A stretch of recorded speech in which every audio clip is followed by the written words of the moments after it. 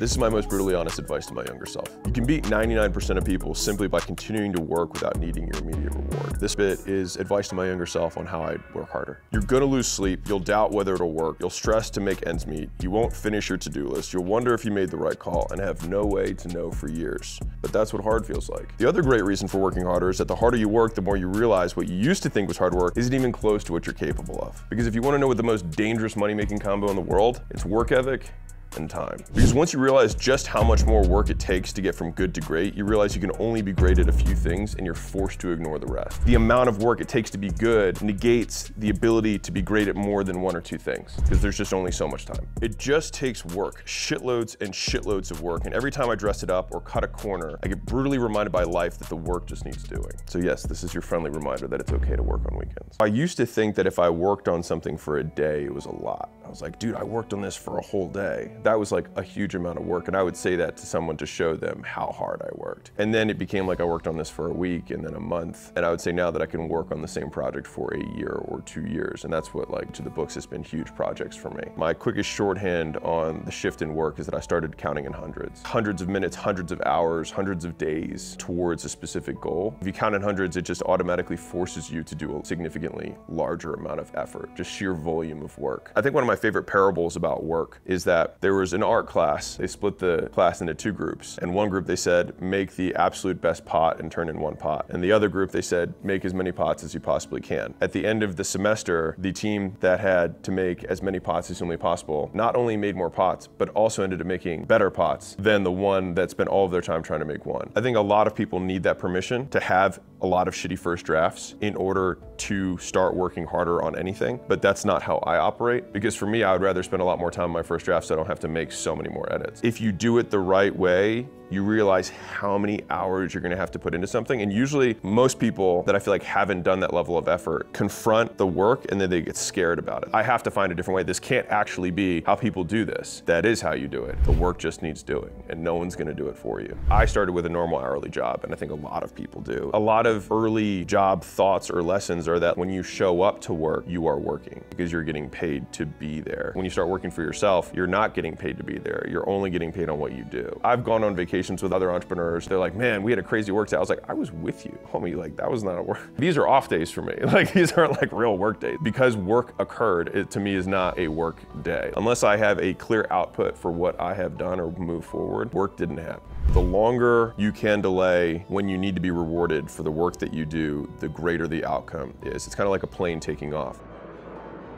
The longer the runway, the bigger the plane. And so a lot of people can barely even get a bottle rocket off the ground because they have such a short attention span and such a need for immediate reward. If you feel like you're behind where you should be by now, if you feel like you're losing, if you're not sure it's gonna work, there's nothing wrong with you. That is entrepreneurship. You're on the right path. You're doing the right things. You're seeing the milestones along the way, but the milestones aren't parades. It's uncertainty. It's a sleepless nights. It's not knowing if you can make payroll. It's not even being sure that the 5 years you put into this idea is actually going to turn into something that you'll get credit for eventually. The biggest shift that I had internally during those harder times was that I am the output of my work. All of this effort is to create who I want to become. I get to use that as my reward every day rather than the approval of strangers. Sitting in uncertainty is the feeling of entrepreneurship. You're not doing it wrong. Like, that's what it feels like. It's kind of this weird dichotomy of feeling like you never have enough time, but then you also have all the time in the world. The biggest reason that a lot of entrepreneurs don't succeed is because they're in a rush. The rush is what creates poor decisions, and so they consistently hop from thing to thing to thing because they think this thing will get them there faster. By hopping consistently, they guarantee that they'll never get there. And I think we have a culture that rewards speed because everybody wants things fast and easy. In $100 Million Offers, the book, I talk about value. You have a dream outcome, and then you have basically everything that discounts or multiplies it. A discount would be risk associated with it. I want this thing, but I want it to be guaranteed, I want it to be easy, and I want it to be fast. And entrepreneurship is literally the opposite of that. The dream outcome's there, but it is not guaranteed, incredibly hard, and takes forever. The problem is that it's so compelling to sell people on that, and there's so many more ad dollars that go into it's fast it's easy, and it's guaranteed, that it's really tough to shift the landscape of the language around entrepreneurship because there's just so much money to be made by making that promise. The concept of the billionaire who like starts back over and they're like, could he do it again? It's like, well, of course. The problem with the show is that they give you 90 days. The premise is wrong. And I get why they do it, is because they have to cater to people who think that way, which is most people. Can he build $1 million business in 90 days? But it's like, but he could build a much bigger business in 2 years. And that billionaire would probably never build the business that he builds on the show. So it actually reinforces the wrong perspective. From a brand foundation perspective, it's how can I build a reputation over a long period of time, not necessarily with the intent to transact, but simply to build a reputation associating myself with these positive things. That takes time. For one,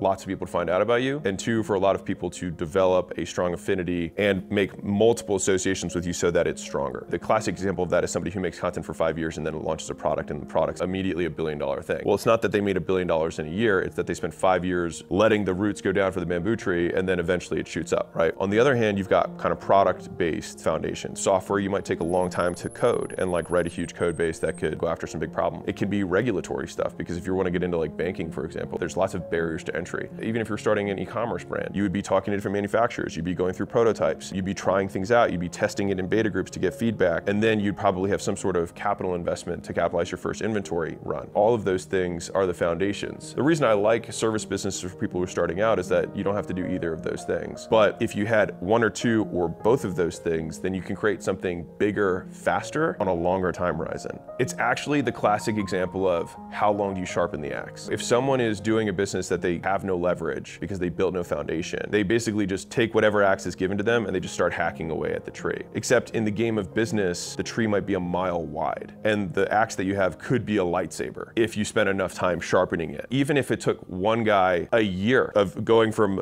dull axe to lightsaber, he would still catch up at year 2, and then from year 2 to 10 doesn't even get close to the other guy. But the problem is that everybody listens to everyone else who's judging them on their time horizon. Like, you quit your job on an employee time horizon, your family's like, have you started making money yet? And you're like, it's been 2 weeks. They're like, well, yeah, this is when you would normally get a paycheck. Your measuring stick has to change when you get into a different game. Sometimes the fastest way to get to $1 million a year isn't the fastest way to get to $10 million a year. And to the same degree, the fastest way to get to 10 isn't the fastest way to go to 100. If we're measuring effort in terms of stress and hours per day, running a local restaurant takes the same amount of work as building an application that could be $1 billion application. And it might take you a few years for a restaurant to build a reputation in the area, get locals coming in, hire and train good talent. Like, it takes a lot of work to do all that stuff. And to the same degree, hiring really good development engineers and creating a prototype, like, the actual work and stress is almost identical. It's almost like you have 3 slot machines that you're going up to, and they all cost the same cost, but one of them has a $1 billion payout, one has a $10 million payout, and one has a $100,000 payout, and everyone just lines up for the $100,000 payout. The third variable, if we're gonna like make this in terms of dimensions, the next one is how long are we measuring the payout for the slot machine? We assume that slot machines pay out immediately, but if one slot machine pays out now, one pays out in a year, and one pays out in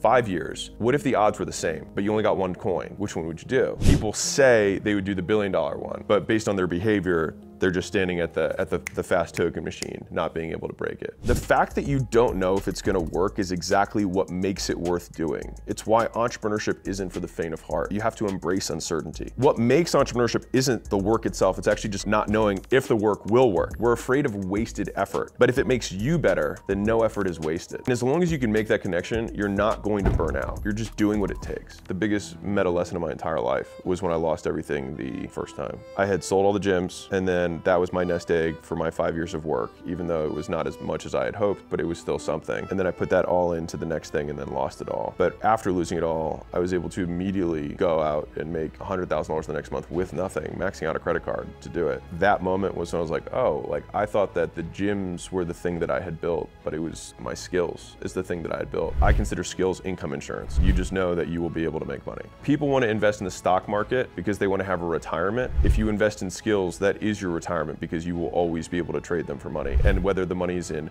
Bitcoin, seashells, or dollars, you'll always be able to trade something of value. I'm sure this is going to piss off the exact same people that we think it's going to piss off. You don't need a weekend. Like, the concept is barely 100 years old. It's a modern invention, right? What you really need is work that you don't need a weekend from. And instead of thinking about work-life balance as like a 7-day work week, think about work-life balance as like on like a 7-year time horizon. And so, like, there are seasons of work and there are seasons of less work. My goal would always be that I just never have something I want to retire retire from. In some ways, you could say I retired from owning gyms for a while, but I haven't retired from work. I don't think anyone who wants to live a long life should retire from work. All the people that I know who are really old, they pretty much die when they stop working. I've seen the people who stay alive the longest have reasons to stay alive, and work is a good one. The problem is that everyone's idea, like the masses who are listening to this, their idea of what work is not what I'm talking about. Theirs is like the soul-sucking work at a job you hate, for a boss that doesn't appreciate you, for a company that doesn't do good in the world. I completely understand why you would not be motivated to do that, and you would want to get away from that as soon as possible. You'd be amazed at how much faster you can get to your goals when you don't go backwards 104 days a year. Contrary to what the mediocre masses will tell you, weekends can also be for work. We had a contractor once who said, I quit my job so that I wouldn't have to work weekends. And he was upset that he had worked a weekend. You do not have an accurate estimation of reality if you think that starting a business is going to mean that the first business you ever start, you're not going to work weekends. Right now, if I started a business, I could take weekends if I wanted to, but I think that's because there's a level of skill you have to get there. A buddy of mine was talking to me about how he had an employee who was asking for like 6 weeks of paid vacation. They had like not a lot of experience. It was like, I need this time. He's like, well, I tell you what. He's like, what if I give you 110 days a year off? Paid. Would that work? And they were like, yeah. And he's like, cool, that's weekends and federal holidays. If you just don't go backwards on weekends, you can move ahead so much faster. If you go out drinking or you do your cheat days on the weekend, then you can undo all of the work that you're doing in the rest of the days of the year and be neutral or even negative at the end of the year, depending on how bad off track you go during those 104 days. From a business perspective, you might get inquiries over the weekend. If you don't work your leads over the weekend, you start in a deficit, you might lose those sales. If you generate income during the week and then you don't on weekends, it's 104 days a year that you're not generating income out of 365. You're also going into a deficit that you have to then make up for in the first 2 days. So let's say that the 2-day negative has to get offset by 2 days of positive. So then you're really only working 3 days. Now you compare that to somebody who's either not losing steam on the weekends or actually getting ahead on the weekends. That person isn't moving ahead like twice as fast, they're moving ahead like 7 times as fast. And so I think that's the piece that a lot of people are missing, is they'll look at somebody who's further ahead, be like, well, this person works like this. It's like, well, if you work the same amount as them, they're actually gonna keep getting further ahead. So you have to work as much as them to match, probably a little bit more because they're more skilled at working than you are, and then even more to get ahead. Success is the only revenge. As you expand, they shrink into irrelevance. As you get louder, no one can hear them. You don't beat them. You cast a shadow so big, no one can see them to begin with. Because at the end of the day, there's no greater waste of time than justifying your actions to people who have a life that you don't want.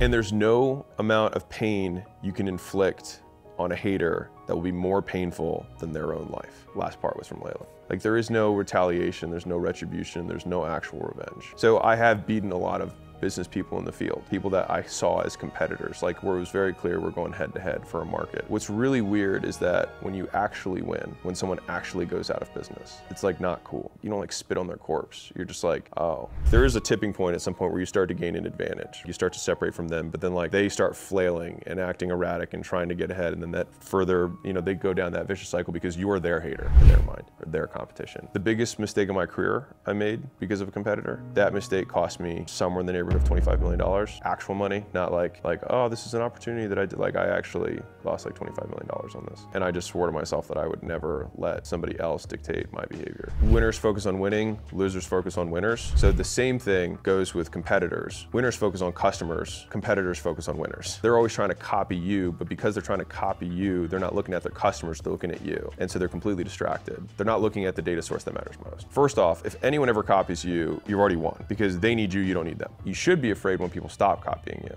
because it means that you've got nothing. And so I see people copying what I'm doing as a positive sign that I'm on the right path, rather than a distraction that merits all of my attention getting redirected to trying to destroy someone. If you walk like downtown in any city, well, that building is a $400 million building, and that building is $400 million.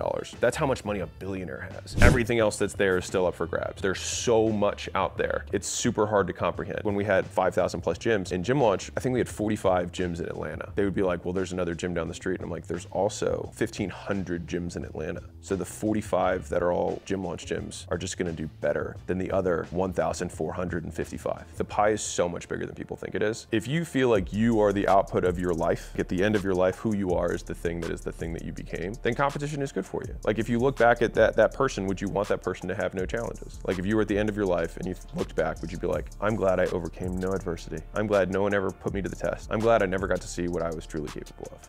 I'm glad I never had to risk it all when the chips were down. You would never say that. We just don't like going through it in the short term, but we do want the outcome of it. If you just accept that that's the price tag for the person you want to be, then you just pay it willingly. My 2 simple lenses for friendship. Number 1, do they genuinely root for you when you win? Number 2, do they make you better? Finding people who do even one of those 2 things is rare. Both is even rarer, which is why they get the highest title of friend. One of the highest ROI traits in life that you can make is all the fake friends that you have for one real friend that has your back even when all seems lost. Bonus points if it's your spouse. The rare people in your life who root for you to hit your goals are more valuable than the goals themselves. Consider yourself lucky if you find even one human who believes in you more than you do, and never let them go. When you start out, people are happy for you that you're doing something, but this is gonna be really fucked up, but I actually think that people are happy that you quit your job because it counts you out of the race, because the likelihood that you win is so low. And so they're happy because you're actually taking a step back. You literally take a step back in income, take a step back in status because you're not doing as well. Like I went from a white collar job to being a personal trainer. Like it was a big step back. So any of my peer group were like, oh yeah, so good that you're doing that. If I had immediately jumped and started a tech startup and raised $100 million, they probably immediately wouldn't have been happy for me. I think the reason that you get that underdog rooting in the beginning is because you actually take a step down in status. And so their relative standing actually increases, so they encourage you. But then as you come up, your success reminds them of the dreams that they didn't pursue to begin with. It also reminds them that you started with probably the same resources. And that's why it's so hard to go home for a lot of people, because everyone who you grew up with in middle school and high school, you become a glaring example of what they could have done but didn't. It's what you make them think about themselves. Astonishingly more people know what they should do than claim to know what they should do. There's usually a voice on some level acting as a hypothetical punishment they haven't actually experienced yet for taking an action that they haven't done yet. Because we fear this hypothetical punishment, we don't take the real action. A lot of people just stay stuck there. There was one specific voice that I was like really afraid of for selling Gym Launch, because I thought 46 million wasn't enough, that person would be impressed. And then when I thought about it, I was like, this person is gonna prevent me from this person's opinion? I was like, what do I care? He can do his own life. What if he does sell his company for more money than me? Does that mean I suck? No, it just means that like I decided to do something, he decided to do something. I'm only ascribing value to this person's opinion just because I know who they are. There's 100,000 times more people who I don't know who are beating me than the ones that I do. So why would I listen to this one person? Unless someone is ahead of you, take their hate as envy and then disregard it. Envy is when you want something that someone else has. Jealousy is when you fear losing something that you have. So if you've got your girl and some guy comes up, you get jealous. If someone has a girl that you wish you had, you experience envy. So envy is about something you don't have, jealousy about fear of losing something you do. If people are further behind you, then they're envious of you. If someone's ahead of you, then they're afraid that you're gonna take what they have. Mind you, in either of those scenarios, it doesn't matter. I see hate as feedback, nothing more, nothing less. And I think feedback is worth taking into consideration and what level of validity there is. So if someone says, hey, you copied my entire business and you've never met them, but you know that that's not true. I had this guy come up to me, saw me on the street randomly. He was like, hey man, I need to apologize to you. For what? I've like really, really hated you for a long time. Why?